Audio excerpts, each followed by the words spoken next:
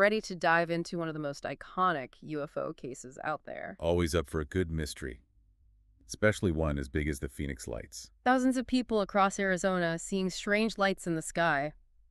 It's 1997, but it feels like this story just refuses to stay in the past. It's like everyone's looking for a solid answer, right? Something more concrete than just, well, something was up there. You hit the nail on the head, and the fact that so many people saw something that night, well, that's what makes the Phoenix Lights more than just another UFO story.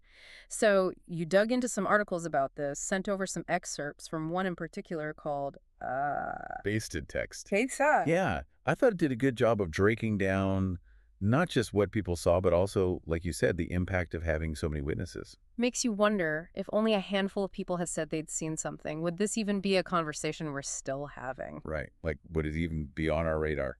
Doubt it. Okay, so Arizona, 1997. Set the scene for us. What exactly happened that night? So it wasn't just one quick flash in the sky and then poof, gone. We're talking two distinct events.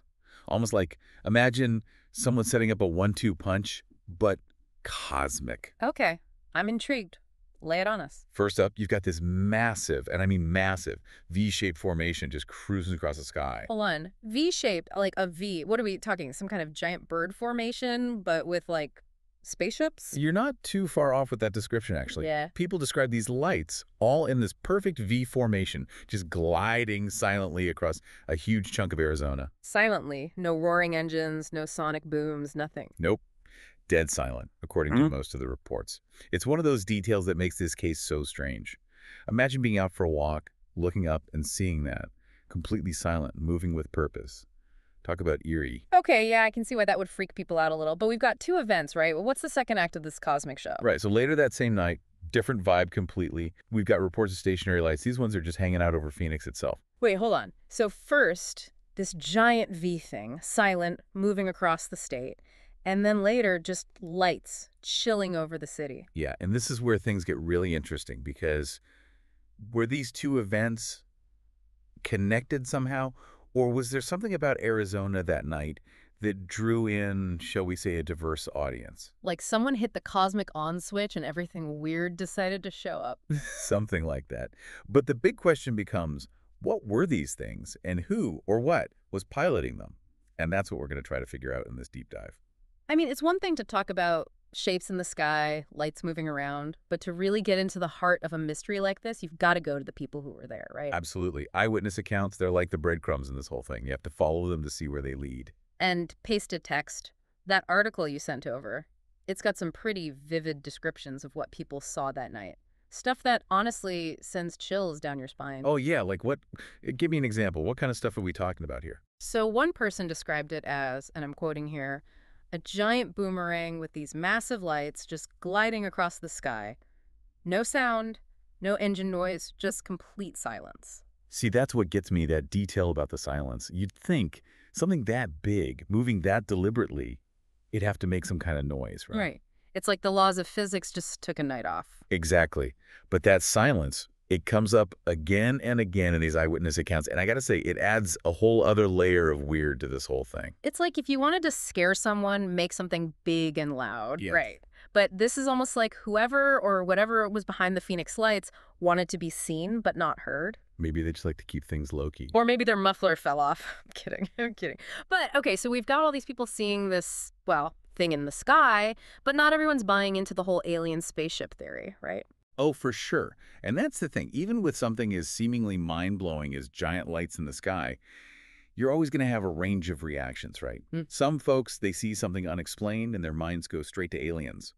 Others, they're looking for a more, shall we say, grounded explanation. So what were the more, let's say, skeptical folks saying? What were they chalking this up to? Well, you had everything from people saying it was a hoax, some elaborate prank, to folks who blamed it on, like, hallucinations or maybe one too many episodes of The X-Files.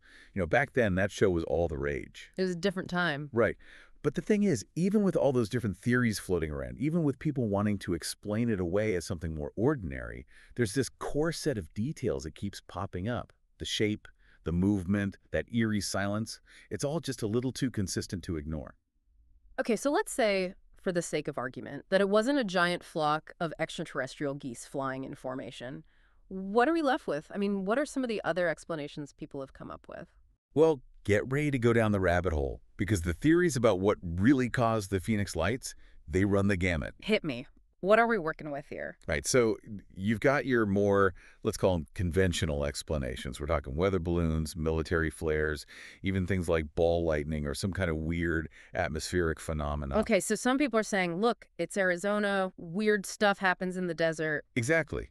And some of those explanations, they might hold water if it weren't for, those pesky details that just don't quite fit. Like the whole giant V-shaped object silently gliding across the entire state thing. That's the one. Hard to explain that away with a weather balloon. Yeah. And then, of course, you've got the stationary lights over Phoenix later that night. It's like, did the weather balloon get tired and decide to take a break?